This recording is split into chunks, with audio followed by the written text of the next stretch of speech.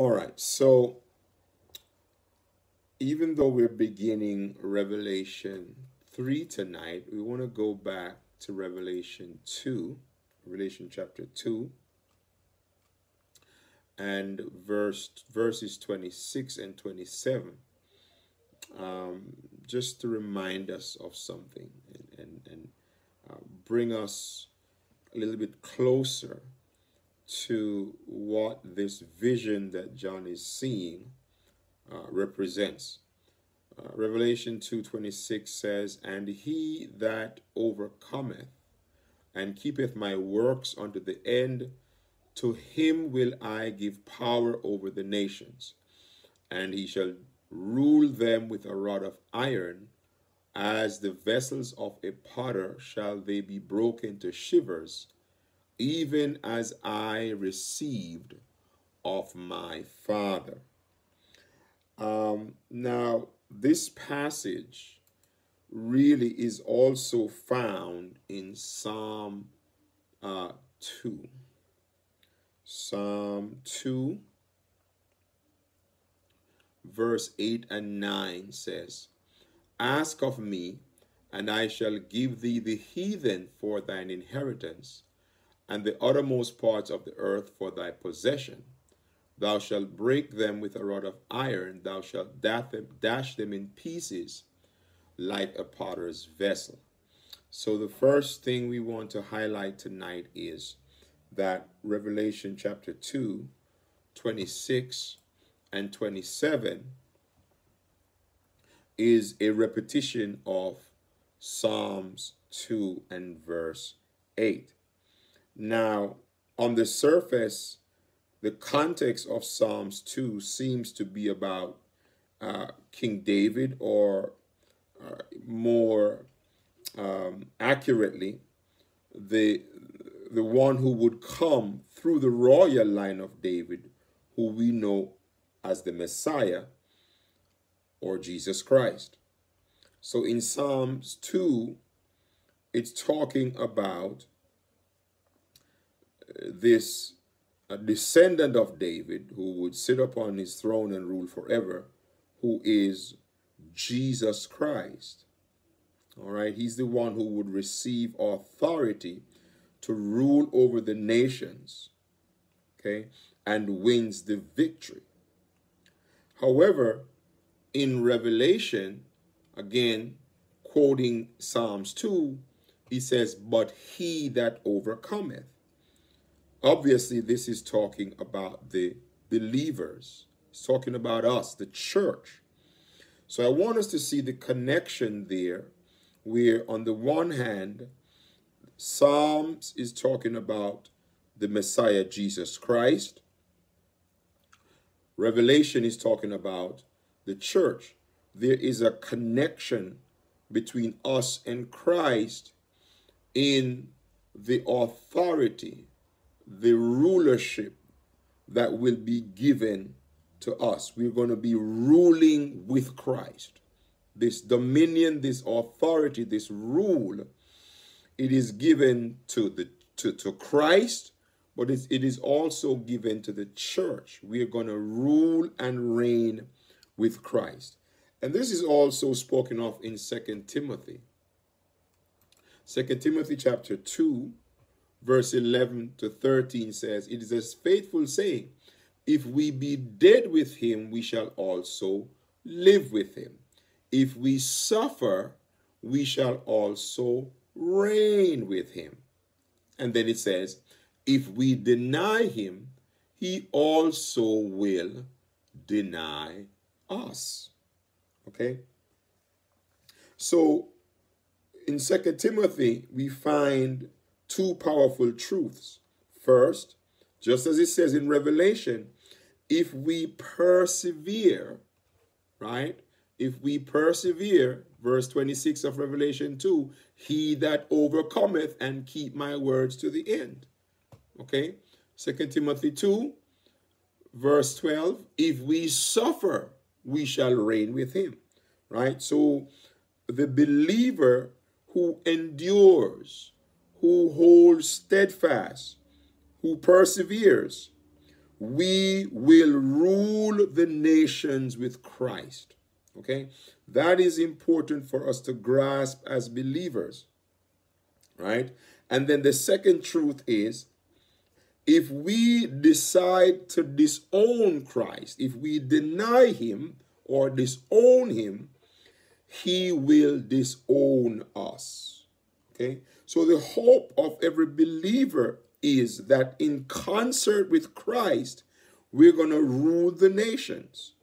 However, if we disown him, if we fall away, if we give up on our faith, if we don't endure through the trials and the tribulations and the tests, Christ will disown us.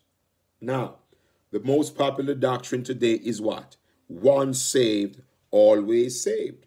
But how can that stand up against this truth? Right?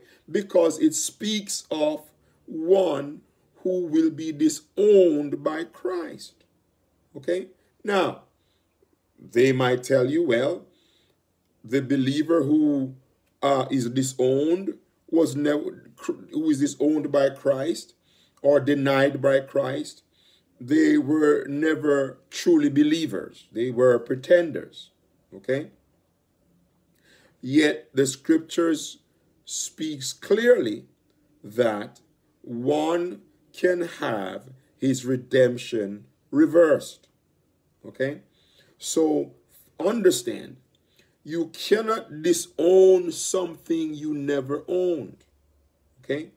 A believer cannot disown Christ because an unbeliever can never disown Christ because he never owned him in the first place. Okay? And so the warning to us is that as believers who were once owned by Christ, if we do not endure to the end, if we do not persevere, we can find ourselves being disowned or denied. Okay? Verse 27 in Revelation 2 says, Revelation 2:27 says, he shall rule them with a rod of iron. Okay? Again, it is speaking to believers who overcome, that we're going to rule with Christ with a rod of iron. This is symbolic of a king's scepter. Okay? It is speaking of a scepter. The iron rod means to rule with absolute, unbreakable, and unyielding authority. It means to rule without compromise. It means to not tolerate. Okay?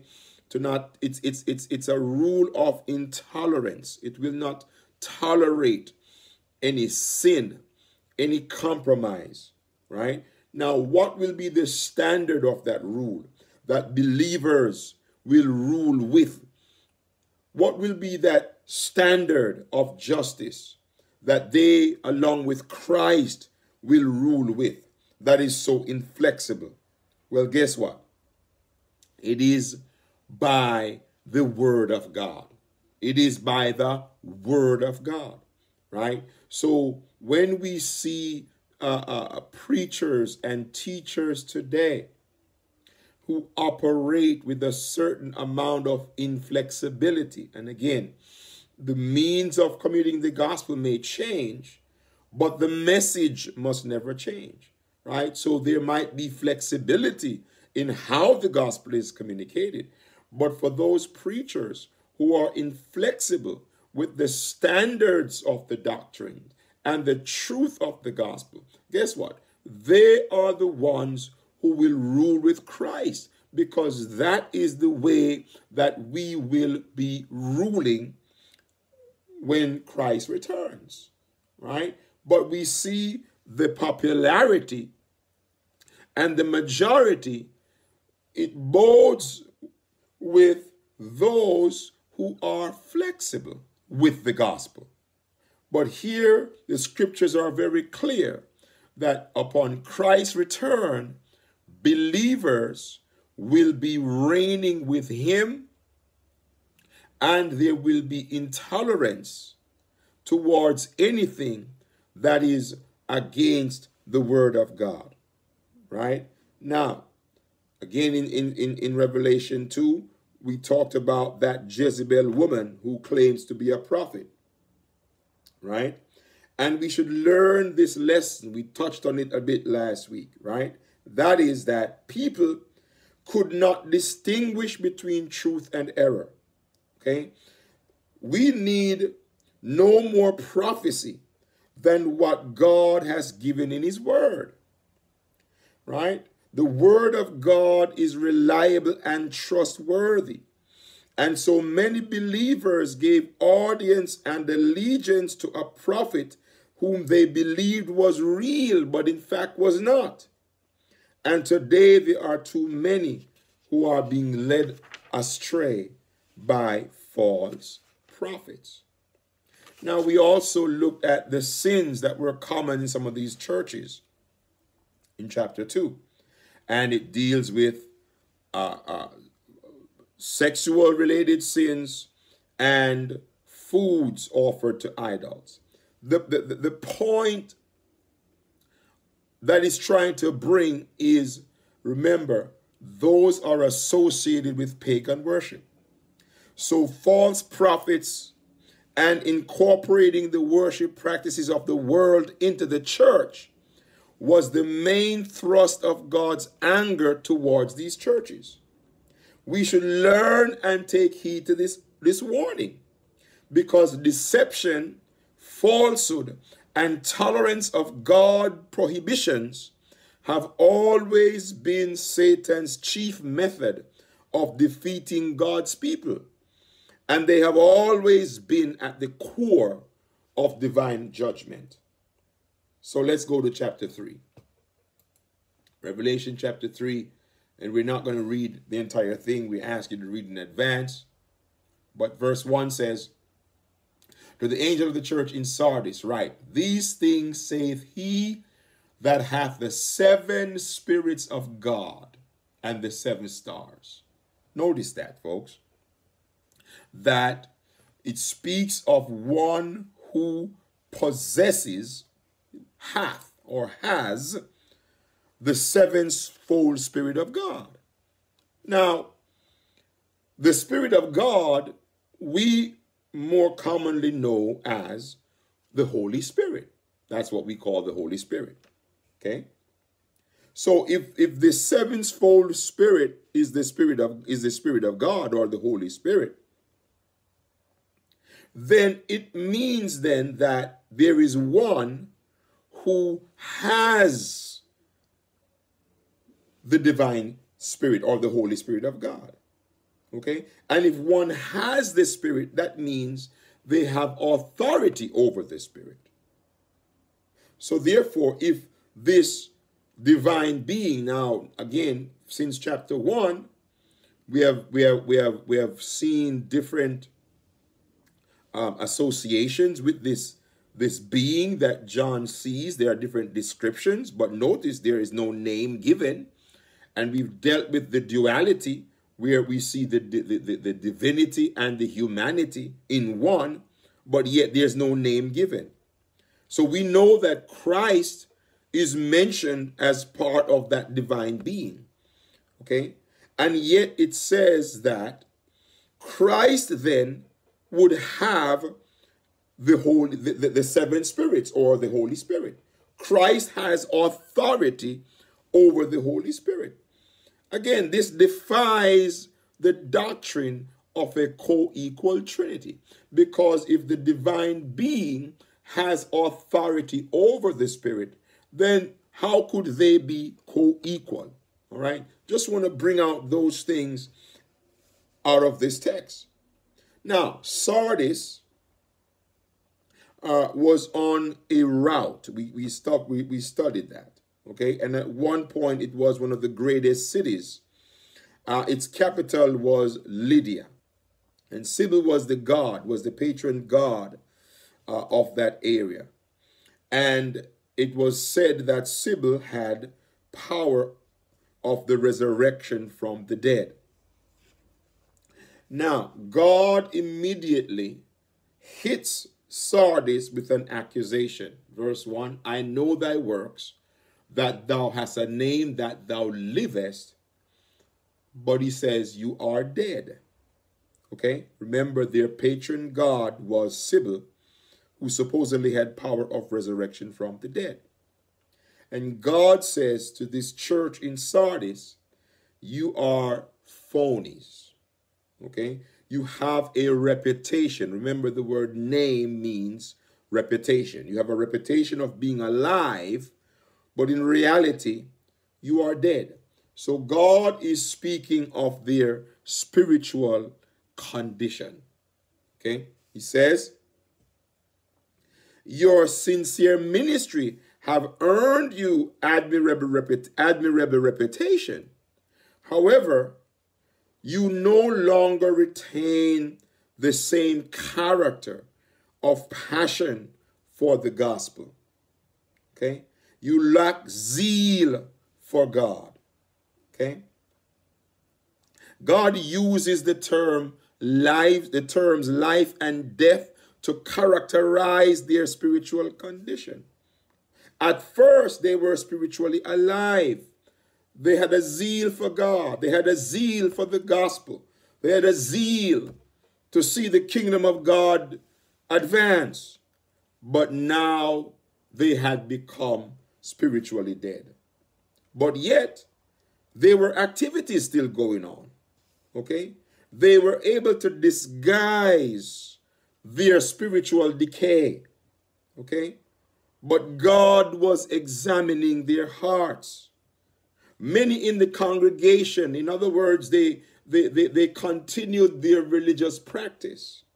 Okay? They looked like believers to the unobservant eye. But on the inside, they were dead. They were spiritual corpses, and many were joining them.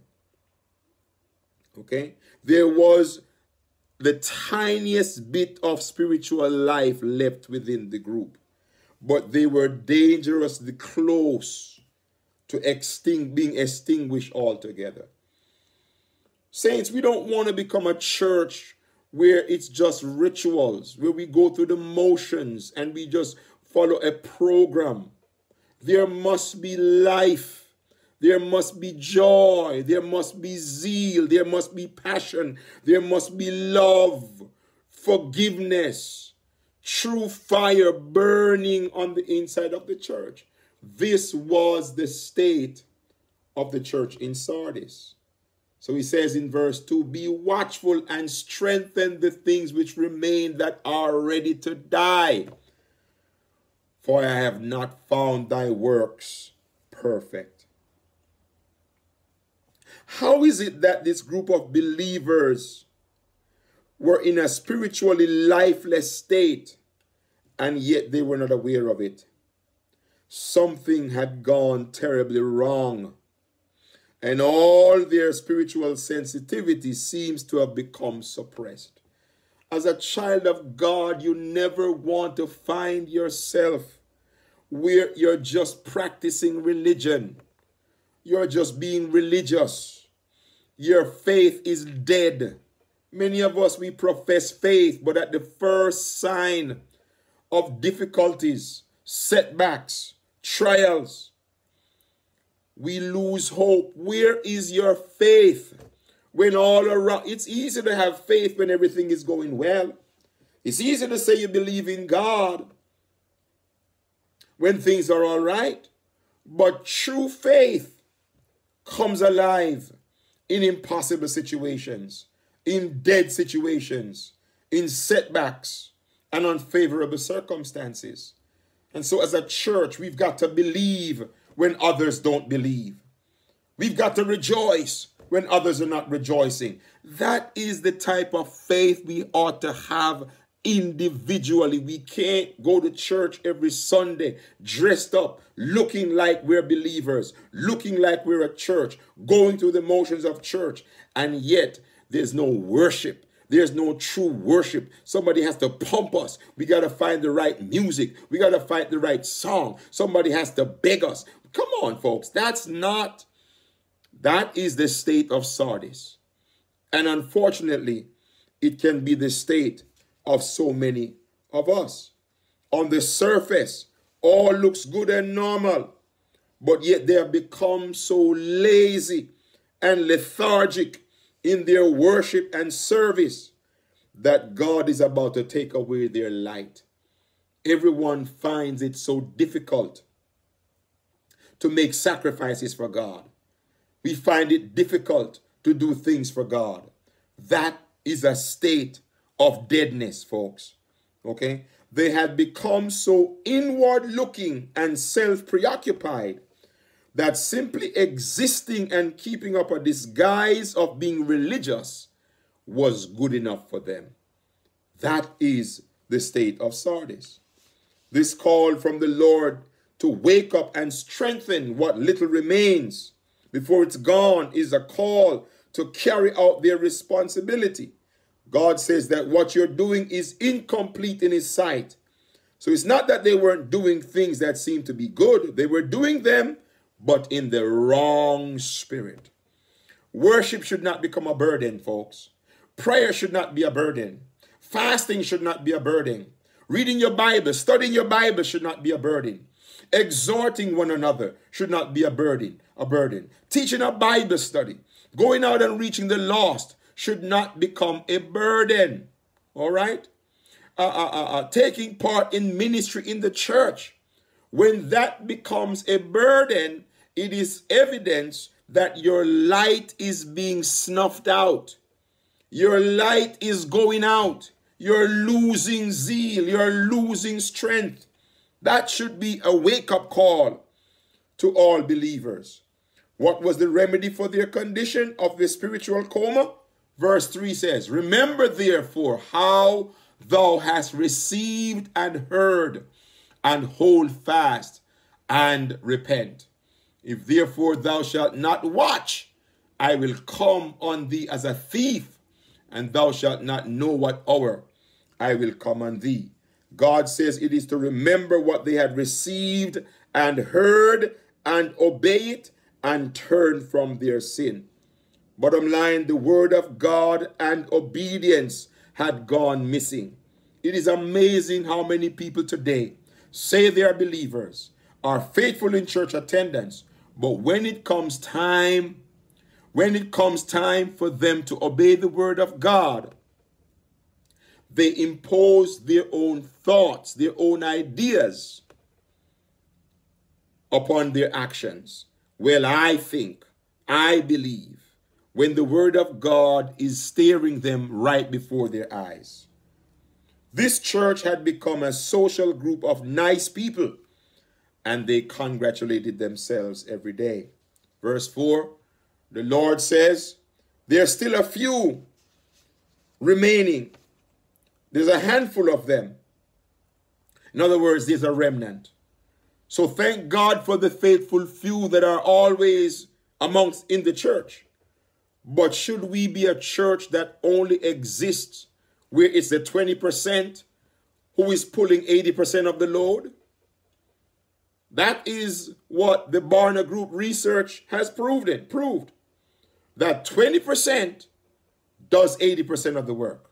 Why is it that the zeal of the Lord must only reside in the small handful, while others come and get the benefit of others praying, others fasting, others denying themselves, others doing outreach, others doing Bible study? Oh, the whole church rejoices when 3 people get baptized and 5 people get the Holy Ghost and 4 new members join the church. But how many of them in the church will say, I'd like to teach a Bible study. I want to help with outreach. When it comes time for the real sacrifice, no one participates, or it's only a few. Saints of God, that is the state of Sardis, and unfortunately, that is the state of so many churches today. So there are a handful who have not become unclean, and because they have not defiled themselves, God says that they are worthy. They shall walk with me in white, he says, for they are worthy. So I want to encourage those 20%. I know it's tiring. I know sometimes it's discouraging, praise God, to see the church packed on Sunday and so scanty on fasting service. Church is packed and everybody's rejoicing on Sunday when they hear a word, when they get a song. But yet when it's time, praise God, to do the hard work, it's always just the faithful few. But I encourage you tonight, persevere, persevere. He that endures to the end, the Bible says, shall be saved. Verse 5, he that overcometh, the same shall be clothed in white raiment, and I will not blot out his name out of the book of life, but I will confess his name before my Father and before his angels. Notice, God says that he will not blot their name out of the book of life. So understand, folks, there is a book. There is a heavenly book where names are being added and names are being erased. Oh, please get that into your mindset. There's a book where names are being added and names are being erased. So you have those whose names may never have been added. You have those whose names become added. And then you have those whose names who were added, but because they do not endure, their names can be erased. These are believers who have fallen, or the Lord would not tell them to return. See? Okay? He would not tell them to return. These are believers who have been exposed for what they have become. And God says to them, return, repent, change. Okay? And if you won't, he will erase your name from the book of life. Now, you cannot have your name erased from somewhere that it was never there. Okay, folks? Please. Once saved, always saved is a demonic doctrine sent to deceive the church in these last days. Okay? And preachers who embrace it, they themselves are deceived. And we should pray for them. Don't hate them. Pray for them that God will open their eyes to the spirit of deception that has blanketed the world. Okay? He says, I will not blot out your name. Means your name was there. You were a believer. You were saved. But because you did not continue, okay, your name can be removed. Then he says, I will acknowledge them before my Father. Okay? Sardis was under much pressure. They lived in a pagan environment, and the pressure to conform to the social norms was ever present. The charges that God places against them reflected a condition of spiritual stagnation. They became spiritually lazy. This is the church that should trouble us the most, because the believers there were so self-deceived. They thought that they were in good standing with God. They appeared sincere and religious. Their self-satisfaction was only from their perspective. God saw otherwise. They seemed to have no obvious outward flaws. Unlike the other churches, they weren't accused of worldliness or false teaching, but the Lord saw within what the Lord saw within them reflected the opposite of their outward appearance. They were so religious. They were so spirited. You know, they looked holier than thou.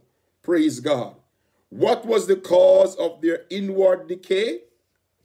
At first, they cherished and studied the scriptures to guide them. They loved the Lord and wanted to be more like him. But as time went on, their zeal for God diminished. They lost sight of the fact that the word of God was a vital anchor for them. Okay? and it was something for them to measure themselves against. In other words, rather than measuring themselves against the word, they began to compare themselves with others. Oh, we're better than those folks over there because, our dresses are longer, our we cover our heads, and they would compare themselves based upon their own standards as opposed to the word of God, right? And so they lacked a proper knowledge of Scripture, which means they lacked a proper knowledge of God's will. And if we don't know God's will, we cannot do God's will. Okay? James 1:22-24 reminds us. It says, verse 22 says, "But be ye doers of the word, and not hearers only, deceiving your own selves. For if any be a hearer of the word and not a doer, he is like unto a man beholding his face in a glass. He beholdeth himself and goeth his way, and straightway forgetteth what manner of man he was." So knowing God's word is not enough, folks. We must do it. We've harped on the Shema, okay? The second thing is that we cannot know that what we should be doing without knowing God's word. Sardis is an example of what happens when we don't know God's word and instead do much religious activity that we assume we are pleasing God. Without the scriptures as a mirror to look into, to test if what we're doing agrees with God's will, we have no measuring stick.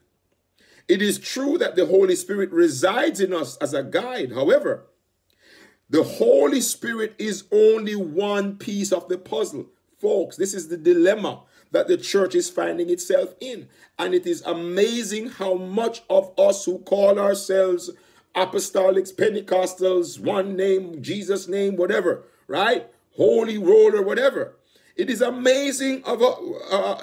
It is so amazing and too prevalent today that with the Holy Spirit in us, we no longer need Bible knowledge because somehow the Holy Ghost replaces Bible knowledge, right? We believe that the Holy Spirit will tell us supernaturally whatever God wants us to know or do and what is right or wrong.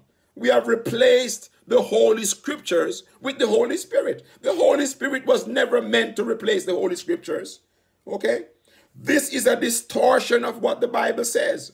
The Holy Spirit is a teacher, yes, but his main duty is to help us to know and understand what the Bible says and how to apply it in every situation, okay? The Holy Spirit is not your personal, customized word of God to redefine evil and sin person by person, okay? This is becoming one of the greatest errors that I'm seeing in our day, okay? That everyone believes that there is this personal revelation that God speaks to me, and because God has spoken to me, then somehow I have the authority to do whatever I want to do and say whatever I want to say because God has spoken to me, right? Folks, get yourselves in order. Get yourselves in order. Okay, the proper order is submission to the word of God first. Okay, because the Spirit of God will never lead us contrary to the word of God. Let's go to the next church, Philadelphia. All right, verse 7. "And to the angel of the church in Philadelphia write, These things saith he that is holy, he that is true, he that hath the key of David, he that openeth and no man shutteth, and no man openeth. I know thy works, behold, I have set before thee an open door, and no man can shut it. For thou hast a little strength, and hast kept my word, and hast not denied my name." All right, so God has put before this brethren in Philadelphia a door that no man can shut. It means the Lord has set out a mission and a path for these believers, and no one has the authority to change it or stop it.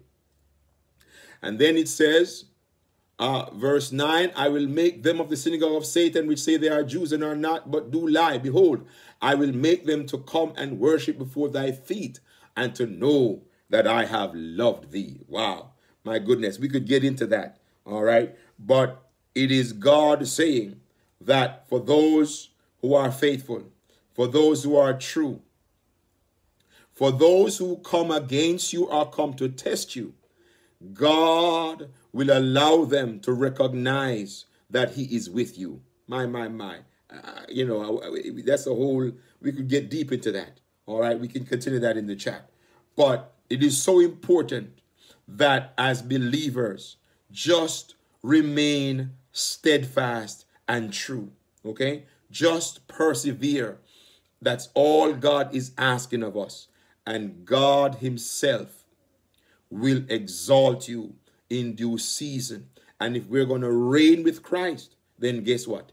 Nations and peoples and those who rejected Christ and those who laughed at you and mocked you and jeered you, and for some may even kill us. The Bible says when they come to Christ, which involves the church, us, the believers who persevere, every knee will have to bow. My. Oh, my goodness. I want to encourage someone tonight. Endure. Just keep on persevering. Okay? Verse 11. Behold, I come quickly. Hold fast that which thou hast, that no man take thy crown. Okay? Now, 2,000 years. That's when John had this revelation 2,000 years ago. Quickly for them, they never envisioned it would take 2,000 years. And yet, guess what? Today, we can indeed say he's coming quickly. And yet, it still might be another 2,000 years. But we ought to live as if in the next 2,000 milliseconds, Jesus Christ can come. Or in the next 2,000 hours or 2,000 days, Jesus Christ can come. He says what? We should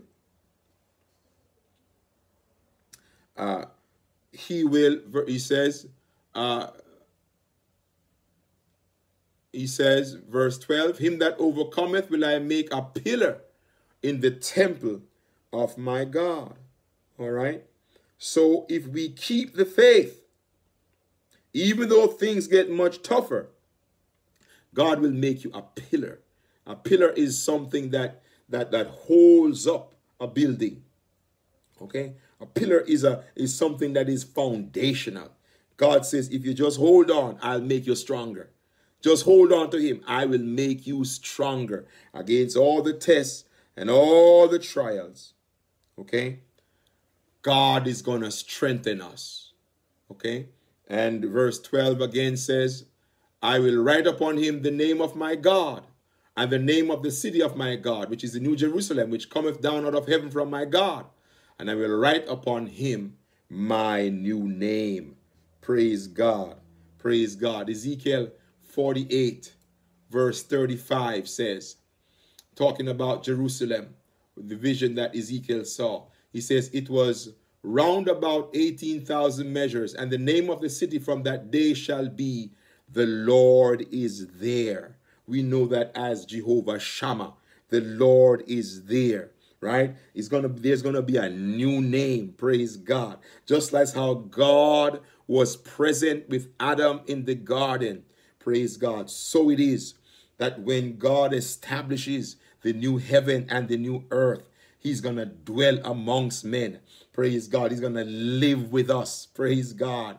In a way much more than for those of us who have the Holy Spirit. What we have right now is just a down payment, just a deposit, just a small amount, praise God, of God's presence. Praise God. And he says, I'm going to give you a new name. Praise God. I'm going to give you a new name. Praise God. And the name of the city of my God, which is the New Jerusalem. And I will write upon him my new name. All right. So remember now, name in your Bible means reputation. Okay. So what we have is God identifying with the believer. God is, when he says a new name, I'm going to identify. That's what the word name means. Shem in the Hebrew, right? Onoma in the Greek, right? It means reputation, character, identity. So God is saying, I'm going to identify myself with you. Praise God. Again, the issue of identification is everything for us and also for God. Over and over, Old and New Testament, we are told to identify with the God of Israel if we want deliverance and redemption. When you're baptized in the name of Jesus, you are being identified with Christ. That's what Romans 6 means. As many as have been baptized into Christ. That's what it's all about, identity, right? When we receive the Holy Spirit, you are being identified with his nature. It is all about identity. Okay? Man-made religions and religious systems will always attack authentic believers who want to be identified with Christ. Okay? This is why God always finds himself working with remnants and not the mainstream, because the mainstream don't want to identify with the truth. So later in Revelation, we will read about God judging the false religious systems of this world that billions of people follow in full confidence, believing them to be safe and correct. But the Christian church today falls within that category of not wanting to be identified with the true Christ. There is a false Christ that men have developed that they want to follow. Okay? And so we find people today settling or exchanging the true Christ for an easier, cheaper, more pleasant religion consisting of bumper sticker slogans, humorous sermons, and entertainment, right? That is the church today that is so popular. Now, let's go on to the next church. The church in Laodicea, verse 14. And unto the angel of the church of the Laodiceans write, these things saith the Amen, the faithful and true witness, the beginning of the creation of God. I know thy works, that thou art neither cold nor hot. I would thou wert cold or hot. So then, because thou art lukewarm, and neither cold nor hot, I will spew thee out of my mouth. We've heard many sermons preached on this, but we got to understand the context. Laodicea was a very wealthy city, and their main industry was processing wool. And this wealthy and influential city, they brought water in through an aqueduct. And just like in our modern day cities today, all the trappings of wealth and the best life, the best that life could offer, was available to them. And so it opens by talking about God as the Amen, the Amen. And today we think of Amen as, we end our prayers meaning the end. But in Hebrew, Amen or Amen means truth or faithful. That's what it means. Truth or faithful. All right. So it means we agree that a statement is true. All right. Or we attest to the faithful saying. So when Jesus is described as the Amen and the one who is faithful and true witness, Christ is called God's witness. The Father is not referred to as the witness. Jesus is witness to God's nature and will. And Jesus is the one who brings that nature and will to us.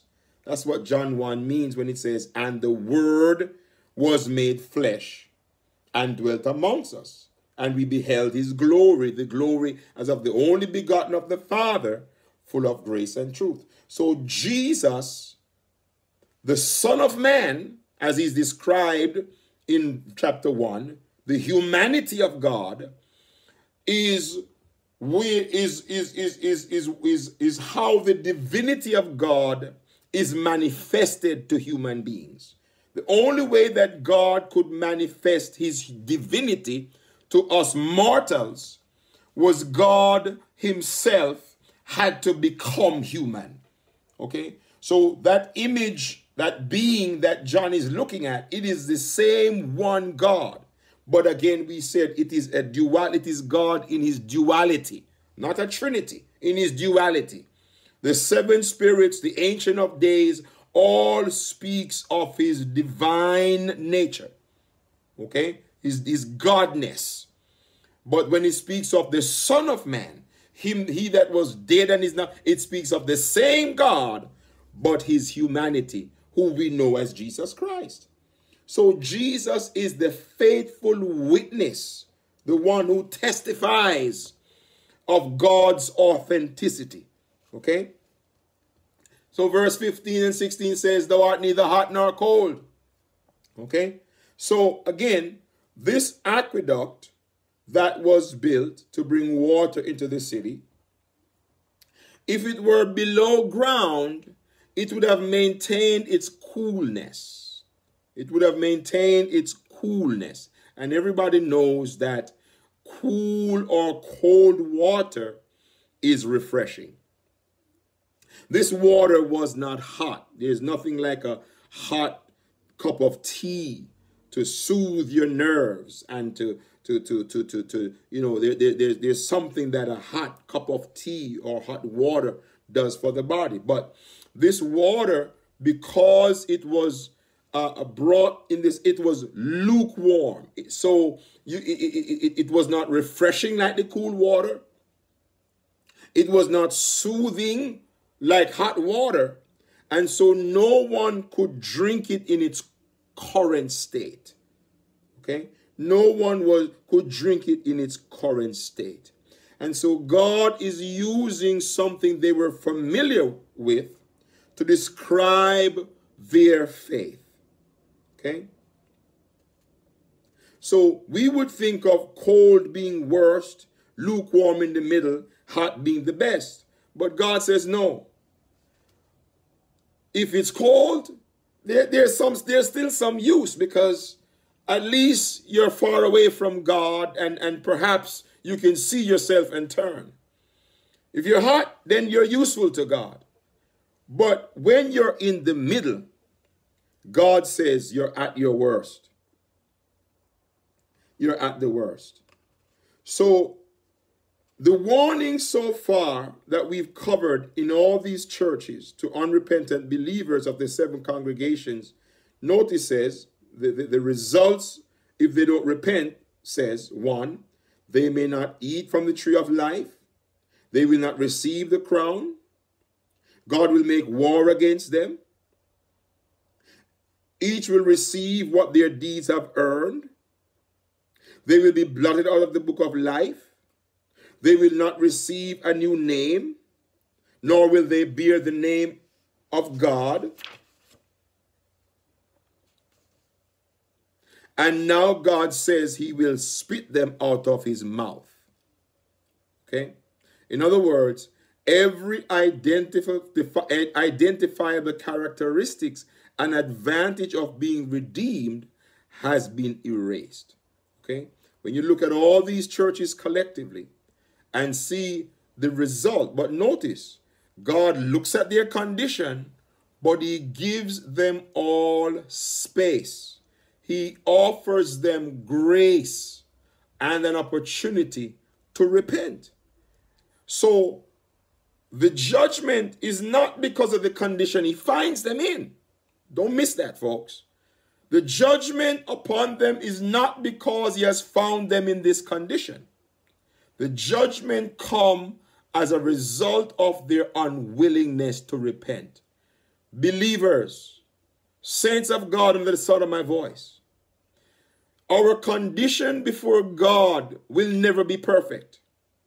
every one of us at any given time will always have some fault and some area in our lives that don't measure up to God's standards. That in itself will not prohibit you. That in itself will not deny you.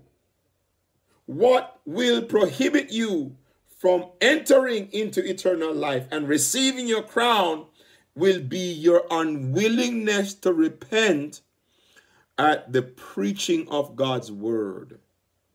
So every time we hear the word preached, we hear the word taught.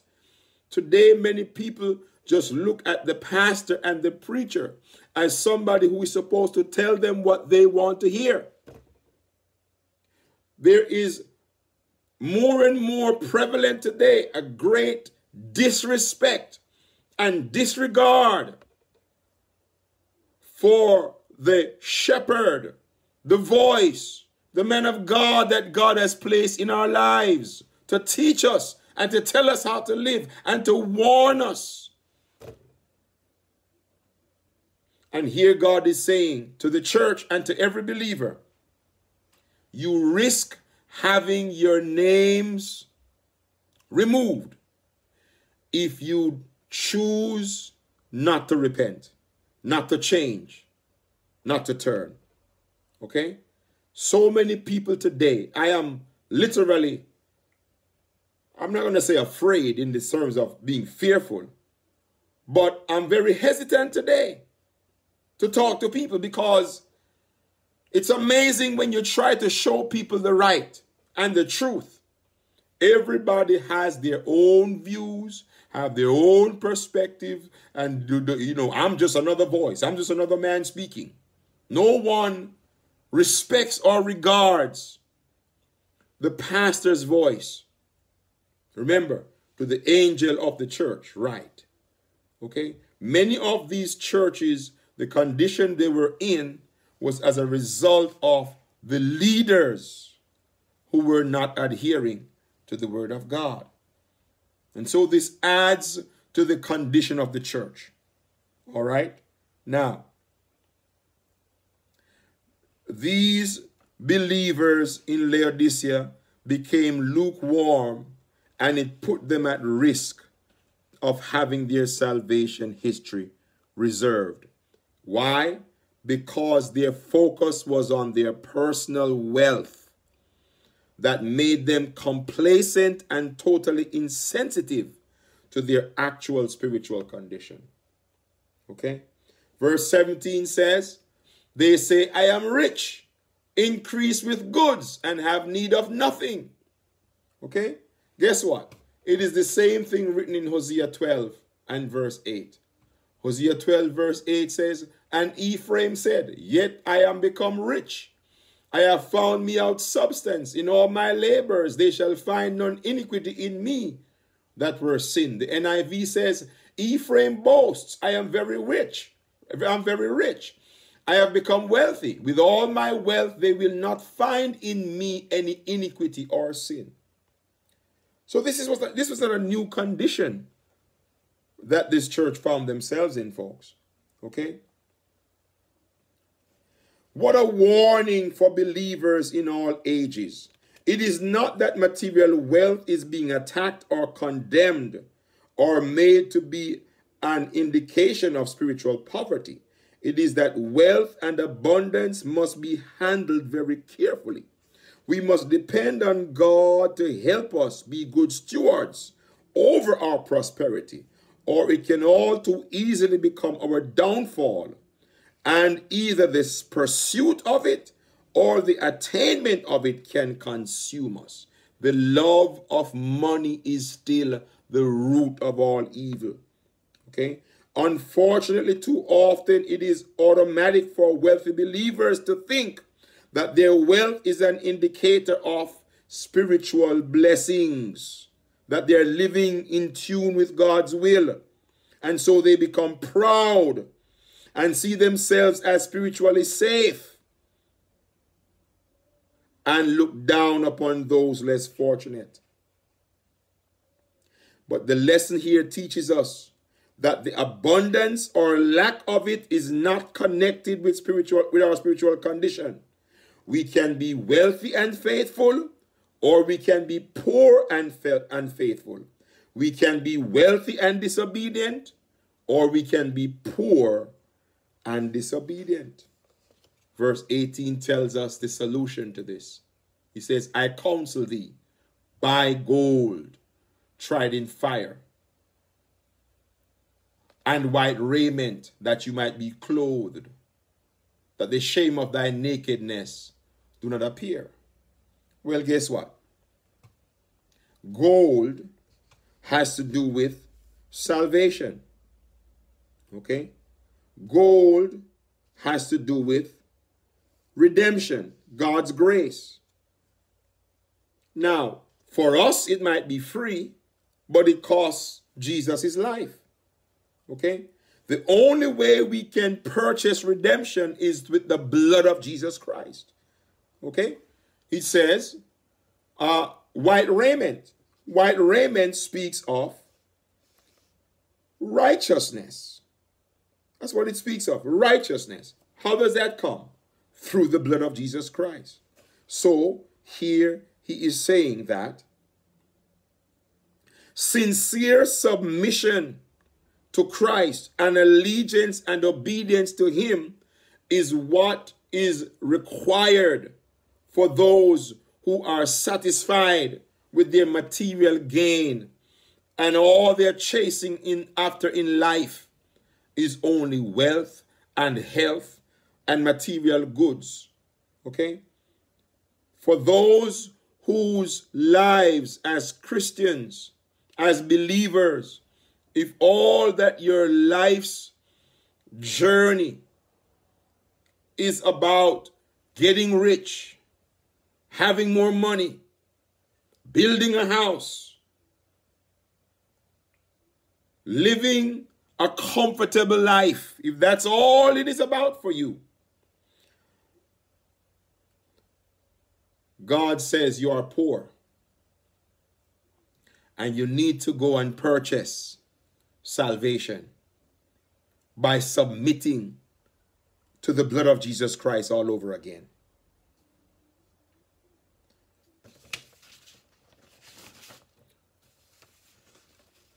Verse 19 says, as many as I love, I rebuke and chasten. Be zealous and repent. God is asking us to change our ways. He says, if you have fallen away, if you find yourself fitting the description of any of these churches as a believer, and I'm sure all of us, when we measure ourselves against these churches, we should all be crying guilty. And just as how the message of repentance was preached throughout the Old Testament, that was John the Baptist's message. That was Jesus' message. This was the message of the apostles in the book of Acts. And it ought to be the message of the church today. And again, it's the message of the church to the church. It's the message of the church to the church. It's the message of the church to the church. Repent. Again, we are dealing with the book of Revelation. It is a book that many really don't want to get into because it is indeed a somber book. It's a book meant to awaken us because it is dealing with man's current spiritual condition. It's meant to jar us. It's meant to awaken us. It's meant to arouse us from our sleep, from our deadness. And so I hope that as we study the conditions of these churches, it doesn't mention them smoking, Doesn't mention them committing sins that we today would easily identify as, with the ungodly. And yet God was not even looking just at the acts. He was looking at the motives. He was looking at the heart. That's what God is judging. And so I pray that as we hear these words, let the word pierce our hearts and let it uncover and expose the truth of our spiritual condition. And like the writer says, he that hath an ear, let him hear. Let us hear what the Spirit says unto the church. And let us repent. God bless you. We continue our journey. We pray that you will join with us. Until next time, God bless.